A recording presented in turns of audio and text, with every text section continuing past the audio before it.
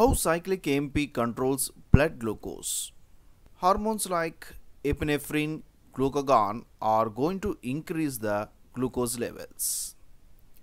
At the same time, another hormone like insulin is going to decrease the glucose levels. Now, the effect of epinephrine and glucagon is mediated by the cyclic AMP, which increase the blood glucose levels. Cyclic AMP increase the glucose levels by affecting the various mechanisms which results in the raised blood glucose levels. For example, cyclic AMP can cause increased glycogenolysis, that is a breakdown of the glycogen to the produced glucose, and it can inhibit the glycogenesis, that is the synthesis of the glycogen from the glucose. With these two effects, the glucose levels are increased.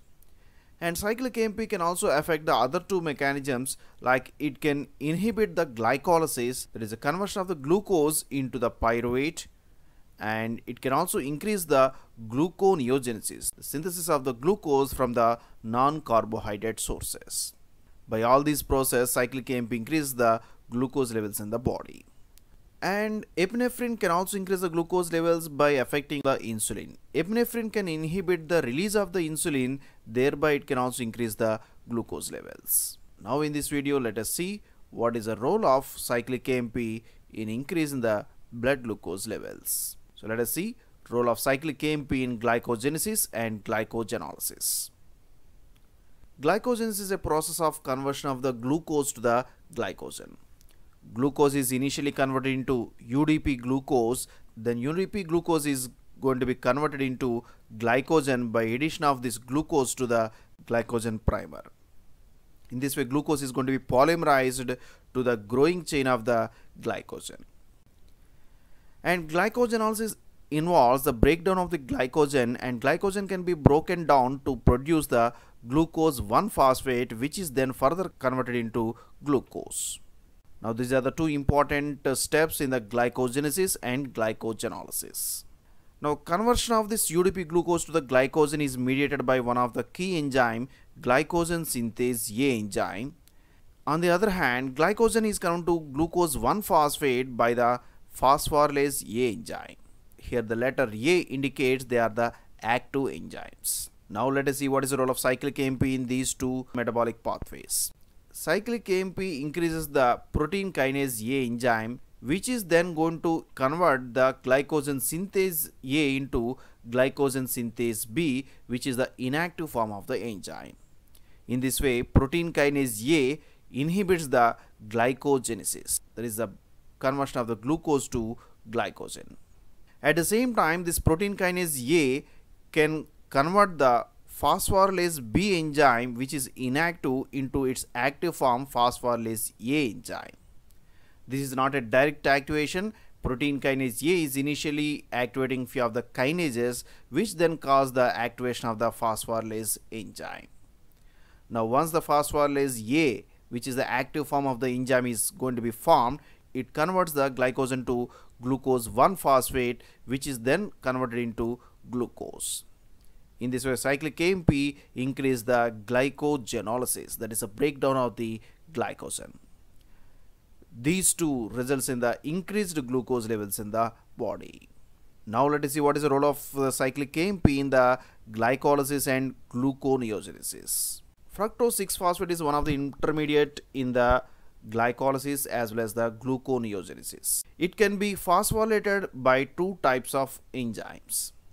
Fructose 6-phosphate can be converted into fructose 1,6-biphosphate by the enzyme phosphofructokinase 1, commonly called as PFK1. And then this fructose 1,6-biphosphate is incorporated into the glycolysis pathway. And fructose 6-phosphate can also be converted into fructose 2,6-biphosphate by another enzyme phosphofructokinase 2, PFK2. Now this fructose 2,6-biphosphate is playing a key role in controlling the glycolysis and gluconeogenesis. This fructose 2,6-biphosphate is going to stimulate the PFK1 activity, thereby it increases the glycolysis pathway. Now glycolysis and gluconeogenesis. These are the two important processes by which the glucose levels are going to be controlled in the body. Glycolysis involves the important step, the conversion of the fructose 6-phosphate to the fructose 1,6 biphosphate, and this step is mediated by one of the enzyme PFK1, that is phosphofructokinase 1. Gluconeogenesis involves the reversal of this step. Fructose 1,6 biphosphate is converted to fructose 6-phosphate by the enzyme fructose 1,6 biphosphatase enzyme. As already we have seen, the glycolysis and gluconeogenesis is controlled by fructose 2,6 biphosphate. This fructose 2,6 biphosphate is going to stimulate the PFK1 activity. At the same time, it inhibits the fructose 1,6 biphosphatase enzyme activity. In this way, fructose 2,6 biphosphate increases the glycolysis and decreases the gluconeogenesis. Now PFK2, that is a phosphofructokinase 2, is responsible for the generation of fructose 2,6 biphosphate, which is affecting this glycolysis and gluconeogenesis. What is this PFK2? PFK2 is having the two activities like kinase activity as well as phosphatase activity.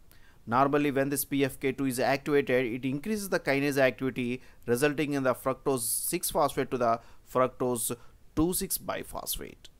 And it is also having the phosphatase activity, which results in the conversion of the fructose 2,6 biphosphate to the fructose 6-phosphate. Normally PFK2 inhibit this phosphatase activity, thereby it mainly converts the fructose 6-phosphate to the fructose 2,6 biphosphate.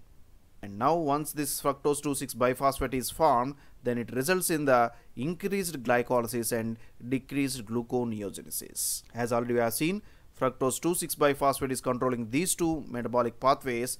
When this PFK2 activity is increased, fructose 2,6 biphosphate is more formed, which results in the increased glycolysis and decreased gluconeogenesis. Here the cyclic AMP plays a key role.